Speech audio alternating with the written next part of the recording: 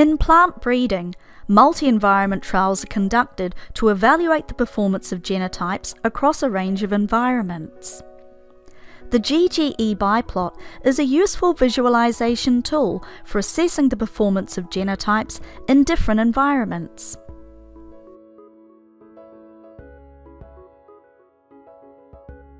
To demonstrate GGE biplot analysis, we'll use the data from the CIMMYT maze trials. The first two columns record the trial and genotype names for each measurement. The other columns contain the predicted means for 5 phenotypic traits: anthysis silking interval, number of ears, days to male flowering, plant height, and yield.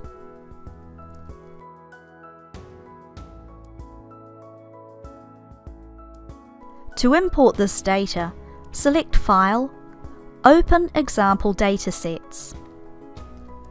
Type F2, then scroll down to select F2 Maze pheno.csv. Click Open Data. Click Read to open the next dialog window. To keep things simple, instead of using the data for all genotypes, we're only going to import data for the first 20 genotypes. Select Limit Lines to be read, then enter 161 as the number of data lines to read. The first 161 lines contain the 20 genotypes we're going to analyse. Click OK, then click OK again on the next dialog to accept the defaults and import the spreadsheet.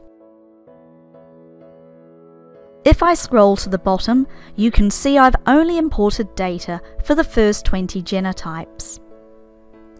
To create a GGE biplot, select Stats, Meta-analysis, GGE biplot. We'll create a GGE biplot of the plant heights using the scatterplot method. This plots the genotype and environment scores, producing the standard principal component biplot. We'll select plant height as our variable, then select genotype and ENV for the environment. Click Options and select Connect Environment Scores with Origin. Click OK, then Run to create the biplot.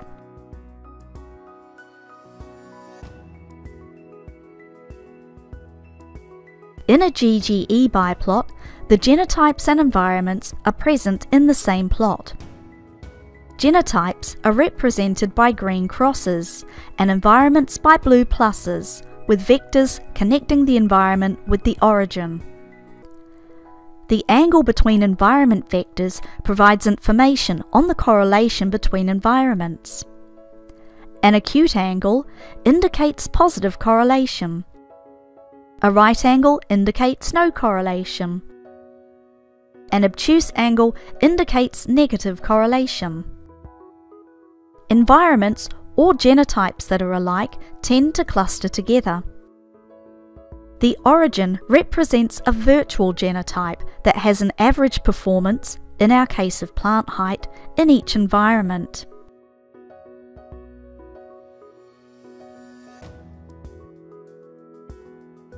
Bring the GGE biplot dialog to the front by double-clicking it. Click Options to add more details to our GGE biplot. When Scatterplot is selected as the type of plot, these options allow extra features to be added to the biplot. Selecting the Convex Hull option draws a polygon around the genotype scores. Sectors draws lines from the origin that divide the biplot into sectors. Mega Environment draws an ellipse around environments that share the same sector. Connect Environment Scores with Origin draws lines connecting the environment scores with the origin. This last option is the same as the one above it, but also includes a rug plot showing the angles between the environments. Note that a base environment from which the angles are calculated must be specified in the first environment field on the GGE biplot dialog. Let's generate the which one where view of the biplot by selecting the three options: convex hull around genotype scores, sectors, and mega environment. Click OK and run.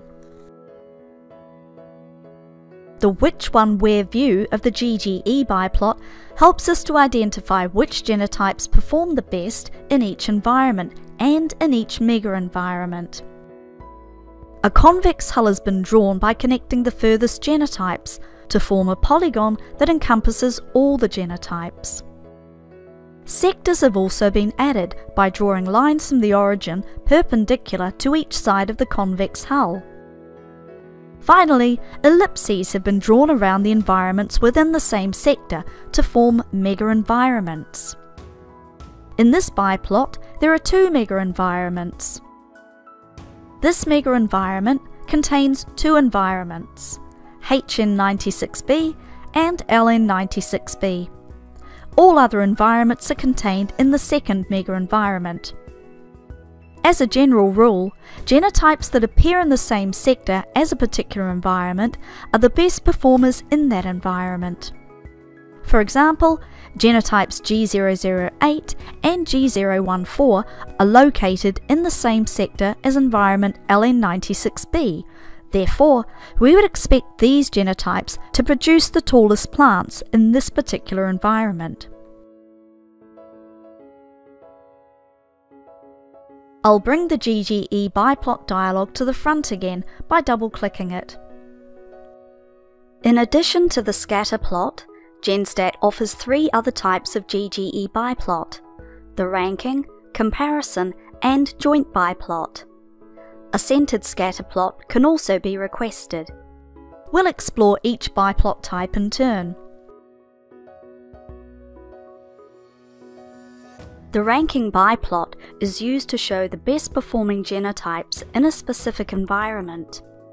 It can also be used to show the best environments for a specific genotype. Let's rank the performance of the genotypes under environment NS92A. Select Ranking Plot as the type of plot. In the first environment field, enter NS92A with quotation marks around it. Click Options and deselect all of our previous selections, then click OK. Now click Run. This draws a biplot axis through our specified environment together with ranking lines. The arrow on the axis points in the direction of higher mean performance of the genotypes and consequently ranks the genotypes with respect to their performance. By default, ranking lines are drawn perpendicular to the biplot axis. However, we can project lines from the genotypes to the biplot axis by setting the ranking lines option to Projected onto Axis. From this plot, it is easy to see that genotypes are ranked in descending order as follows: G019 followed by G012 and G010, then G014, then G020, and so on. The length of the line between the genotype and its orthogonal projection onto the biplot axis is a measure of genotype stability. Short lines indicate high stability, while long lines indicate low stability. Look at G010 and G014. Both genotypes have higher plant heights than average, but G010 has high stability, indicated by the short line, while G014 is a very unstable genotype.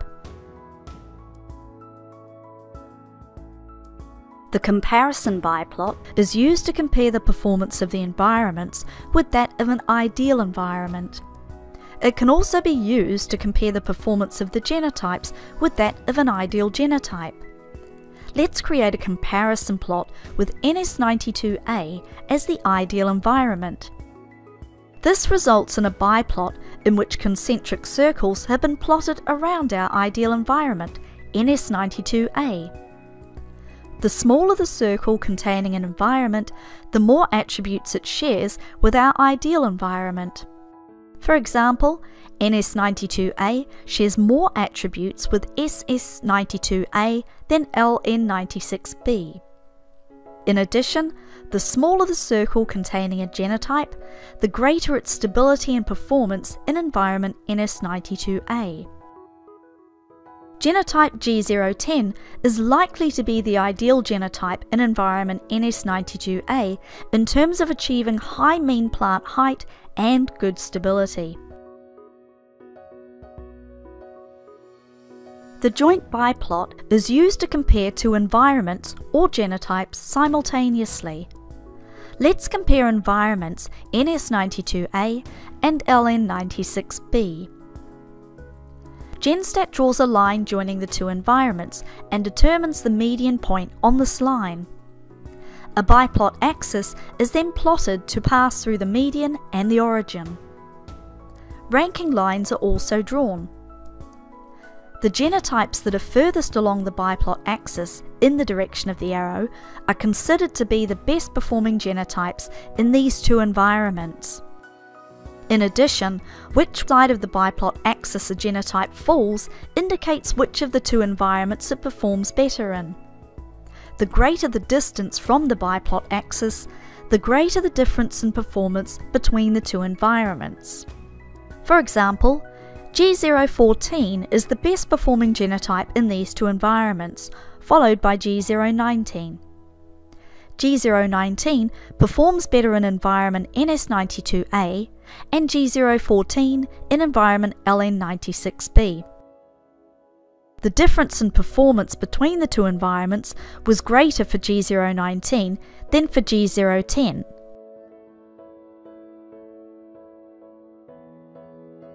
The centered scatter plot isn't a biplot, but rather a 2D scatter plot of centered data. It can also be used to compare the performance of the genotypes in two environments, or to compare the environments for two genotypes.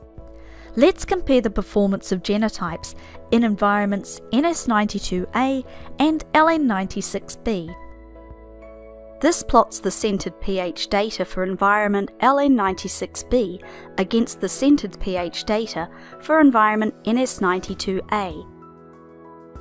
The line y equals x is also plotted.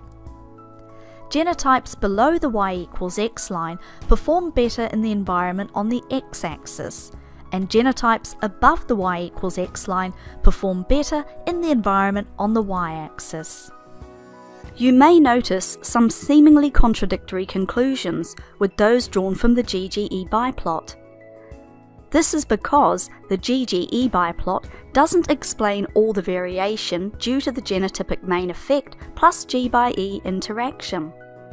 In our example, 70.67% of this variation is explained by the biplot.